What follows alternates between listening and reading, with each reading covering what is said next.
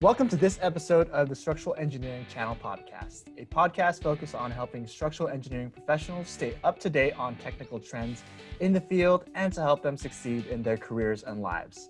I'm your co-host, Matt Picardal. I'm a licensed engineer at DCI Engineers practicing on structural projects in California with an undergraduate degree from Cal Poly Pomona and a master's in structural engineering from UC San Diego.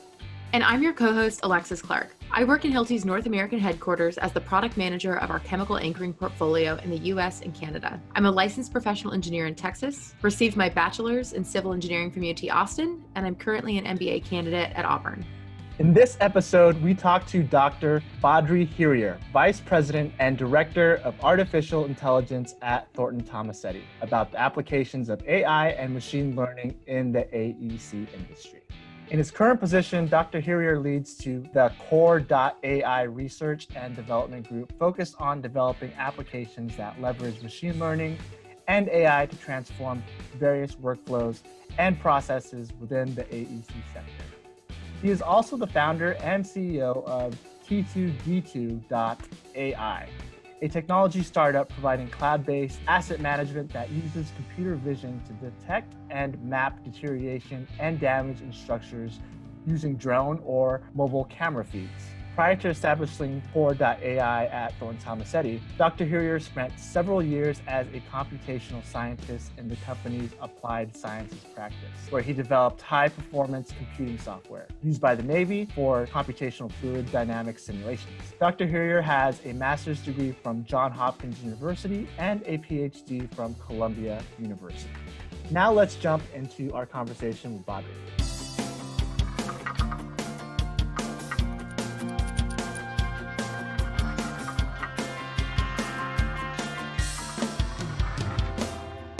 Badri, welcome to the Structural Engineering Channel podcast. Thanks so much for being here. Could you tell our listeners, just a little bit about your career journey, how you got to where you're at, and ultimately what you do at Thornton Tomasetti? Yes, certainly. Thank you very much for having me. It's great to be here. So right now I'm a VP and Director of AI at Thornton Tomasetti. So I've been in this position for about 8 years now.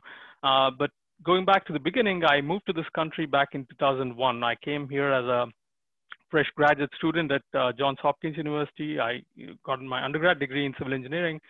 And then I got my master's in 2003 and then worked for a couple of years, a few years in Chicago, Midwest area, and then moved to the Bay Area. I was working in industry, product development, research, and testing positions. One was Clark Dietrich, which is a metal framing company, and then Simpson Strong Tie, which many of your listeners might be familiar with. They're a big manufacturer of structural connectors and so on. So back in 2008, I decided to actually go back to grad school to pursue my PhD in computational mechanics, because that was a strong interest of mine. I wanted to get back more deep into that subject.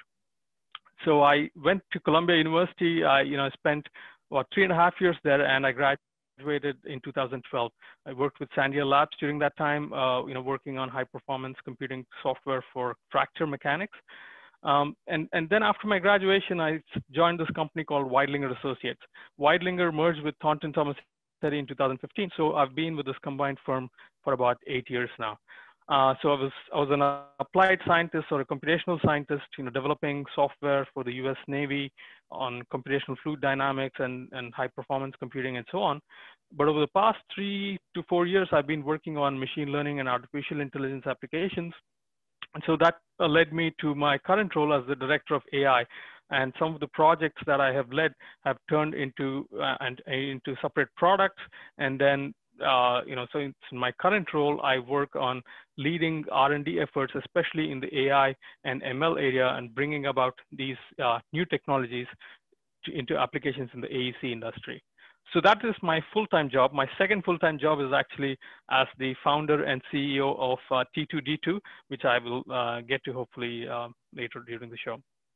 I want to, of course, mention my third full-time job as the father of 2 sweet little kids, but that's Exactly. Very impressive. I know that's another full-time job, like you were saying. That's really interesting. And what's really fascinating to me, just to get into the bulk of this is, a lot of people, the industry is always asking, hey, what's the future going to look like with AI and stuff? It's kind of cool that, you're directly shaping it. So that's what's really cool. And that's how we found you. We found this article in AISC magazine, and a really interesting uh, article. I think what impressed me was so let me just read this correctly. So Thornton Tomasetti's Core Studio developed an application called Asterisk, which is basically a web-based software package that allows you to do concept level, schematic design level designs on building structures. So you're using data analytics rather than engineering analysis. So it's basically AI. Correct me if I'm wrong, but could you tell us something a little more about that? Because that just seems really interesting, and I know the industry is really interested in things like that too. Yeah, absolutely. I think, there are definitely a lot of applications for AI, and I'll get to that. We can probably also talk about the definition of AI and the distinction between narrow AI and general AI.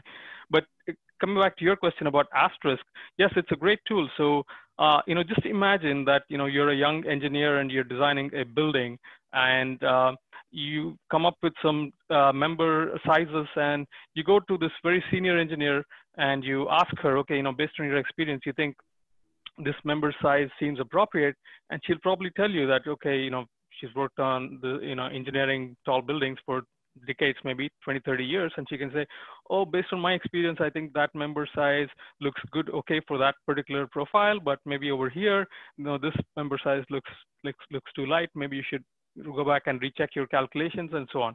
So how is she able to do that? Just based on years of experience? It's because she's seen so many buildings, she's designed so many beams and columns and bays. She knows this from experience. Now, the idea behind Asterisk is that we wanted to encapsulate that same experiential knowledge in a software program.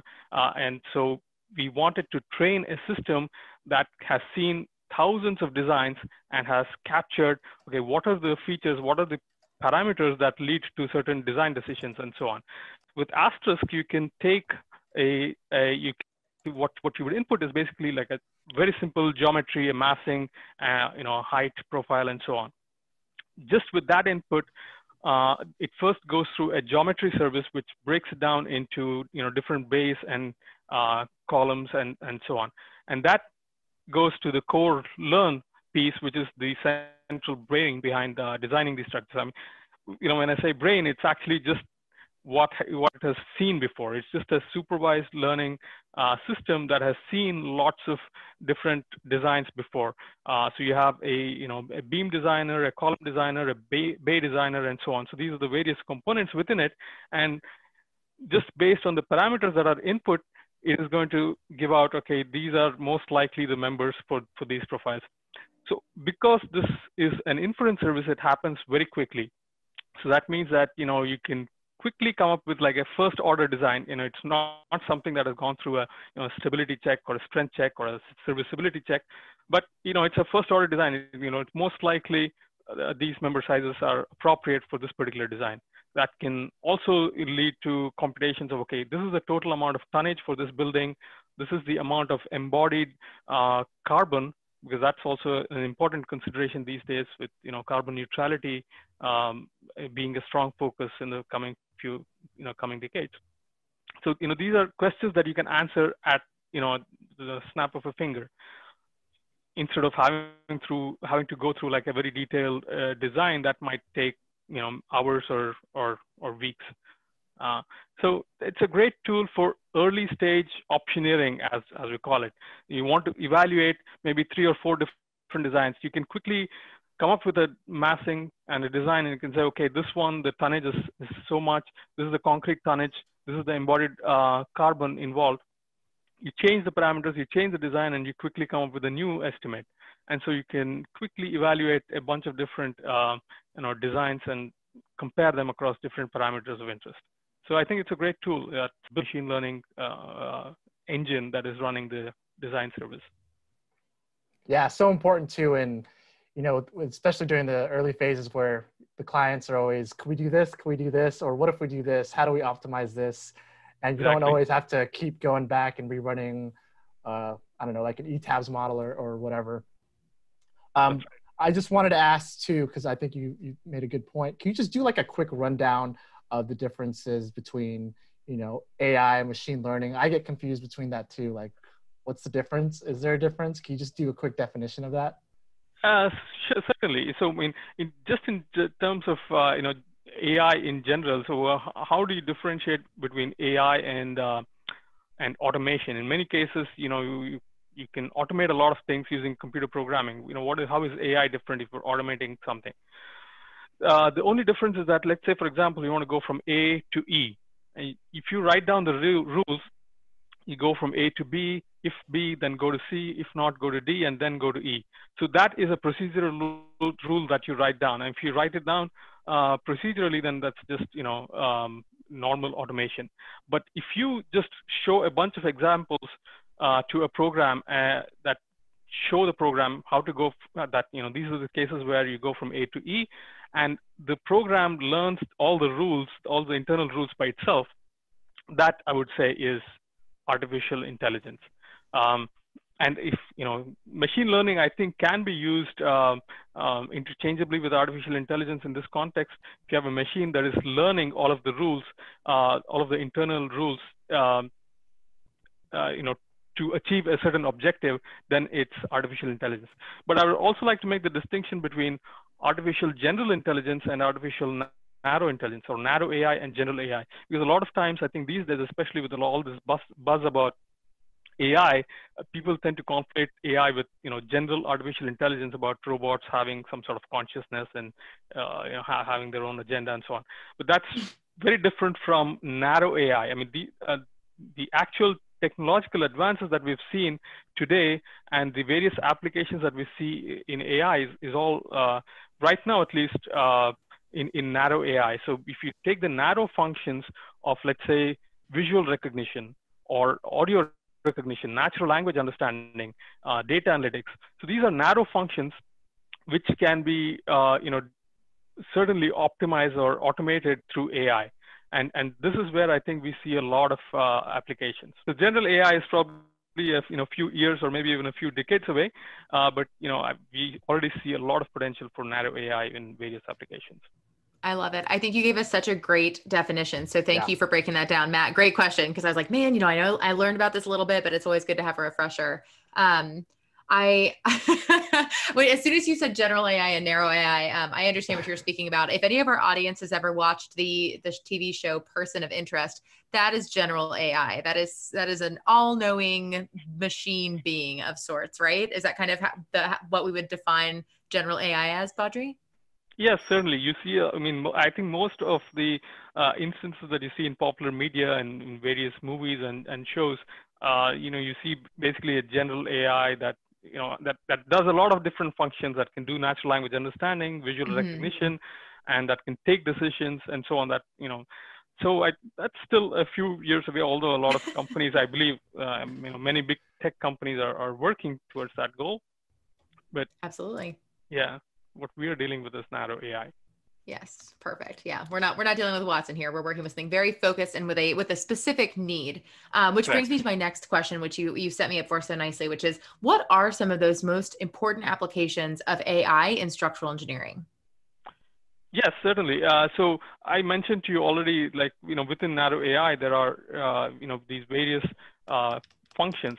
So one is visual recognition, there is natural language understanding, there is audio recognition, data analytics, and so on. Within structural engineering, I think, you could take each of those applications. There are various, there are various, potential applications in the structural engineering world. And in general, in the engineering and construction world, there are applications on the construction side and there are applications on the engineer's desk. On the engineer's desk, you can imagine, for visual recognition, there are applications like being able to analyze construction drawings, various shop drawings, identifying various features within those. If there are any anomalies, being able to quickly identify those anomalies, or being able to quantify trends across different across different quantities of interest, and so on. So that's just from a drawing perspective. And then from a natural language understanding perspective, I think you can imagine various systems that can help make the engineer's job a lot easier. You should be, just imagine a chat bot that you can query. You can ask a lot of these questions instead of having to go to a reference. You can have a system that can understand the query and go to the specific database and find the answer and come back to you. So a lot of these everyday applications, that has more than just consumer applications, that has that could be specifically trained to serve an engineer's needs. On the construction side, you have, of course, various applications. You have applications for robotics. You have applications for visual understanding that can identify, okay, is the job, on track? What is the current status? It can automatically recognize if there's a truck that came in that contained, the steel members that were going to be used. What is the level of progress of construction? If there are maybe safety conditions that are being violated, and so on. So there's just tons of applications on the construction side. There are applications on the engineering desk side. And then beyond just engineering and construction, if you think about the maintenance and the lifetime of the building, you have tons of applications over there as well. For example, T2D2, one of the tool that I mentioned before. So that involves visual recognition of facade damage, for example. So over the lifetime of a building, you want to identify the deterioration or damage conditions on a facade, on a roof, or a structural member. You can do that visual recognition using a tool like T2D2. So just over the lifetime of a building, from inception all the way to to the end of life of building, I think there are just tons of applications for AI. And I didn't even mention data analytics, which has applications across all of the whole spectrum of engineering. Absolutely. Absolutely. So you've really given me a lot to think about here, and you did such a great job of breaking down all of these different facets that can affect not only, conceptual design from actually, cranking out calculations for beam sizing and all of these different small executions that we already do, as well as the impact on construction in the long run. I guess I have a couple of questions here. So you used this term earlier called optioneering, which I'm a huge fan of. I love that. And we kind of get this buzz in the structural engineering industry right now about how do we put power back in the SE's hands? How do we differentiate ourselves? How do we increase scope? How do we demand higher fees? And how do we become the prime on the project? And this seems like such a great opportunity for us to be able to take power back and to demonstrate our engineering expertise using this tool to show ourselves as a greater partner in conceptual phase to the client, to the eventual owner. Do you agree with that? Yeah, I certainly agree with that. I think that this can be if we think about AI as as just transforming a certain section of the current process, that's probably a very limited view. I think the use of tools like this, the use of technology, can actually transform the entire process. Instead of an engineer being involved only after the whole architecture and the design has been finalized, you can have the engineer come in at a much earlier stage and be involved in the optioneering or the conceptual design stage as well. So I think, yes, there are definitely various applications of AI that can transform the entire process. Perfect. And the flip side of that coin is, instead of this, big industry topic right now, I'm going to shift really quickly to a focus of something that impacts all of us, regardless of really what industry we're in, which is being as effective as we can, as productive as we can in the office, and then getting to spend the rest of our weekdays spending time on things that we'd like to do, which is being at home with our families or spending hobbies or being active. And that is, you keep mentioning how so many of these processes outside of the conceptual phase, when we're actually executing different calculations and design iterations, can make us much more efficient and much more effective in our work. So I'm also seeing that there's an opportunity to use these kind of tools to derive greater profit for the actual engineering firm by being able to demand the same amount of scope to do the same amount of work, but be able to get off maybe a couple of hours early, get 7 hours of work done in 5 hours, and then get home and do whatever you need to get done. Yeah, absolutely. So actually on that topic, you might, there's a McKinsey study from maybe about 5 years ago. I see that in a lot of conferences, and I'm sure you've seen that graphic too, that compares the level of productivity change across many industries over the past few years and decades. And there are lots of industries where they've seen like tremendous gains in productivity over the past few years, but construction was actually down at the very low end. The productivity was not very good over the past maybe 50 years that the chart showed.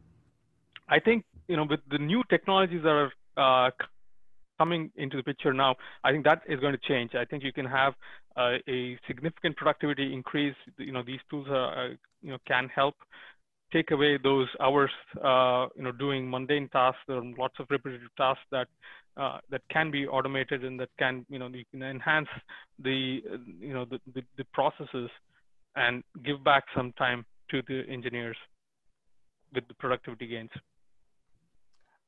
Badri, thanks for explaining that. I did want to get into, I know you mentioned this before, it's the T2D2, that's the Thornton Tomasetti damage detector. That seemed really interesting just from the brief time that you mentioned it. Could you go more into that? That's something that I haven't heard of before, so it'd be really good to absolutely. get I'd into love that. To go.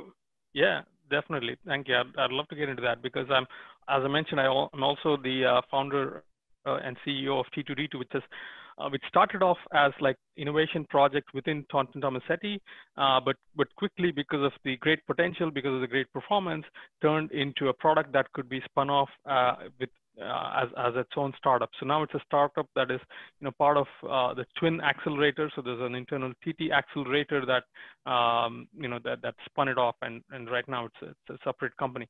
And just this morning, we had some great news because the DOB, the New York City Department of Buildings, had an innovation contest called the Hack the Building Code Innovation Contest. So they were soliciting various new ideas to transform, how transform the building codes, the way with the various prescriptive regulations that are in the building codes. How do we modernize building codes to use the newest and the latest and greatest technology? So T2D2 was one of the entries. It was among the finalists, and then it was one of the winners. So we are very happy to announce that we're one of the winners of this inaugural contest. What T2D2 is, as the name mentions, apart from an obvious nod to George Lucas and Star Wars, T2D2 stands for Thornton Tomasetti Damage Detector. So it uses computer vision to automatically detect deterioration and damage conditions in facade, building envelopes, facades, structures, and so on. And how do we do that? So because TT has been involved in renewal and forensics practices for many years, for decades actually. So we've been inspecting various buildings, bridges, tunnels, and all of these structures, and we have a large database of images that we've collected of various types of deterioration. We've used this vast data set, we've annotated them, and we've trained advanced deep learning models. And these are the same models that are used in image recognition, that could be for facial recognition, that could be for medical diagnosis. You see various applications of image recognition, object detection, and computer vision these days. So we use some of the same advanced state-of-the-art computer vision models. We've trained it on our large data sets that have been annotated specifically for this purpose. And we have a series of modules that does that task of identifying damage in structures using these models. And we've built a portal where you can actually visualize those results, and we present sort of a digital twin to the client, to the end client, that shows their asset and how, where all the conditions have been found, and how they map to that structure.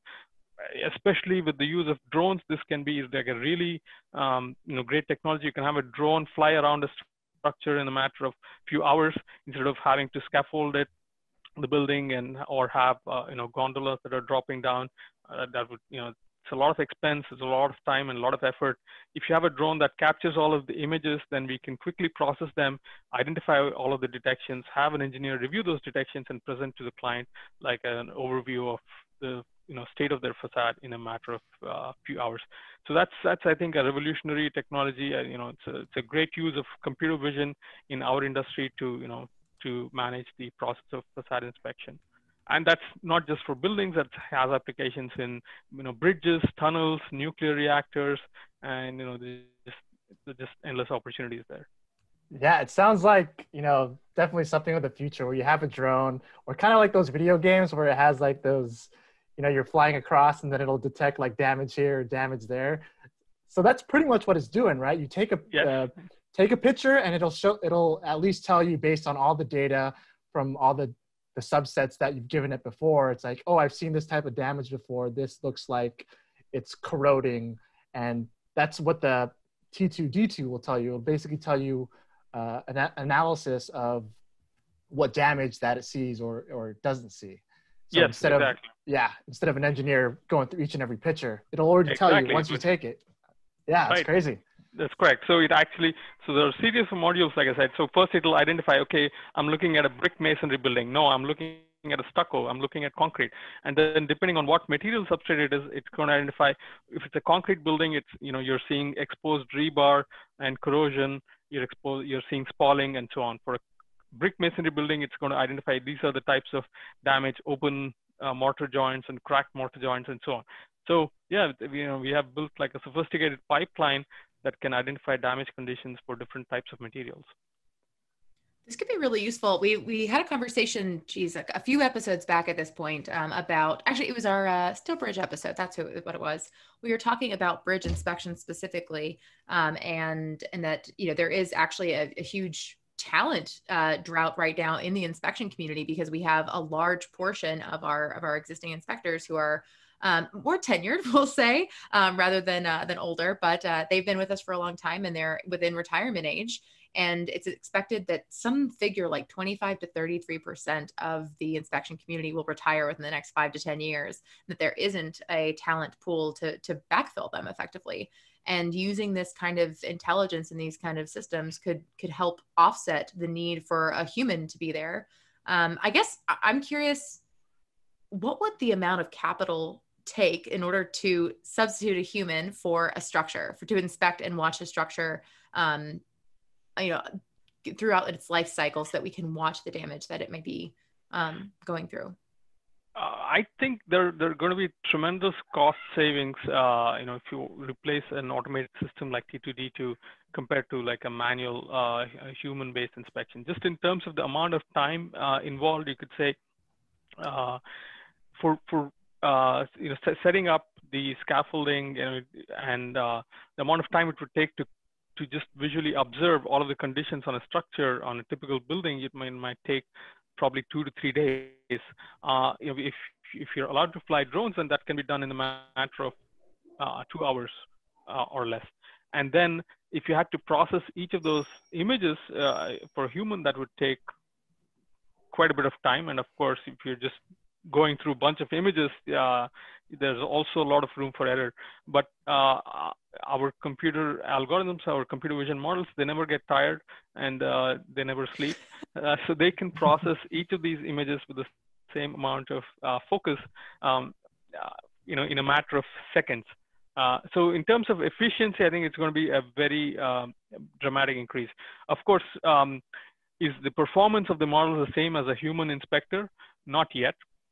I think it's going to take some time. So right now we are having trained engineers and experts review the detections and make sure it marks the false positives and mark the false negatives. And I think eventually the models can get so good that the amount of human oversight needed would be much less. And at that point, I think it's going to make the inspector's job quite a bit easier. Instead of having to drop down from a scaffold or drop down from a rope axis, have a digital view of a building showing, okay, these are the areas that have potential damage. And maybe then it's, I'm not saying that this will completely replace having to, have a closer look and touch and feel the damage, but you can quickly identify, okay, these are only the spots that I may need to go and take a closer look and probably feel, touch the brick and see if it's okay, or if there's a piece of facade that may be loose, or something that's underneath that's not visual, it's not that's not identifiable from the surface. So you can quickly identify focus areas where you can direct resources instead of having to just inspect like an entire structure. That's just a very inefficient way of inspection. Absolutely. And I think your description right there just so very nicely spelled out all of the different safety aspects that we haven't even talked about. We talked about productivity, we've talked about business opportunities, but from the safety aspect and keeping our inspectors or structural engineers or forensic engineers safe on the job site, I mean, the value is huge. And I think you also made a great point that this isn't necessarily always about upfront capital. We have to think about the longevity of the structure, the lifetime of, the amount of the scope of inspection or whatever that looks like. So I guess my question to you is, as a structural engineer, if you could speak directly to our audience really quick and maybe help them understand, how can we start to talk about this in our work today? How do we start to implement this in the projects that we're working on? If I'm a really excited listener right now and I'm like, man, I want to get my hands on this, I've got the perfect project for this kind of technology. What's the first step? How do they get to include that in the project scope? Do they bring it to the owner? Are there some benefits that they should, be able to explain really eloquently? Give us a roadmap. Certainly. I mean, you could for T2D2, I would encourage any of the interested listeners to just visit our website. It's t2d2.ai. There's a good description about our technology, about our service, and what are the various features we have in our product. And of course, we can and we're happy to answer any further questions if there are technical pointed questions about how specifically it would apply to a certain building condition. If it's we're certainly available to answer those questions. I would definitely encourage them to bring it up with the building owner if this is a technology that I think that if this technology would be useful for that site. And we have plenty of resources on our website, and we're available to answer any questions if to identify for any specific project condition if it is applicable or not. And Badri, I had one more question. This is my last question. So with, all this technology is great, right? And it's really interesting to see. But then now if you're thinking of it from a structural engineer or an engineer, like, is this thing going to replace my job? So do you have any, I guess, how do you see the future going in terms of for maybe roles shifting, instead of maybe engineers doing all of the repetitive tasks? Maybe their role can be more into maybe checking the results, or how do you see this going in the future, and in terms of people that are afraid of like losing their jobs to AI in general? Yes, that's a great question, and I think you mentioned it, in your question itself. I think it's not mainly about losing jobs. It's mainly about how the jobs are going to change. So right now, if there are engineers who are doing a lot of repetitive tasks to get to something that they can answer quickly, I think they're going to find this to be very useful, right? So right now, you should think of AI as like a calculator, or like a toolkit that's in your pocket that can help you answer a lot of questions, that can help you as an engineer do your work much more efficiently. And I think eventually, of course, the role might shift, and it's not that with AI, with the introduction of AI, you're going to see a lot of disruptive changes right away. It's going to start happening very incrementally. So, if people are open-minded, if they're welcome to accepting new technologies and new ways of doing their things, I think, they're going to find this to be a very useful trend and a very useful development in the industry.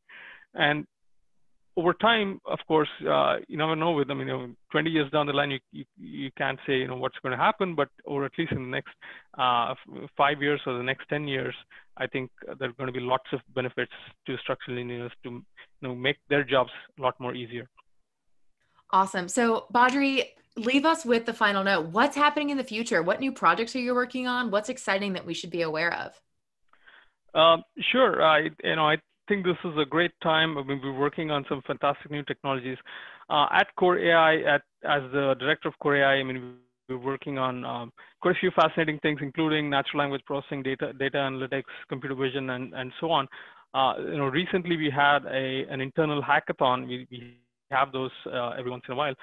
Recently, at one of the hackathons, we had prototyped a machine learning hub or a dashboard where we can host AI models that have been trained and that are production ready that can serve the entire AEC industry for various applications. And this could be like a central warehouse for trained and production ready AI machine learning models. If there are application developers, if there are users of machine learning who do not know how to, for example, build a model, they can come to this marketplace, to this hub, and just connect their application to the model.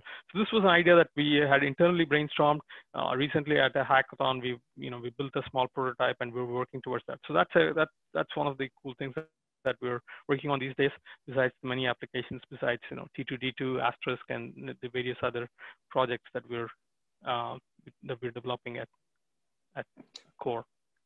Yeah, thanks so much for that, Badri. It's really interesting. That seems like a lot of projects, and like I said before, it's really cool to see that you actually having a hand in developing the future, and you're actually making this stuff a reality. So really thank you for sharing with us your insights and what you're working on. And I know I learned a lot, and I'm sure our listeners learned a lot. So thanks again for being on the show. Thank you so much for having me. It was great to to talk to you, and I know these are very exciting topics, and I'm be happy to talk about these. Thank you for the opportunity.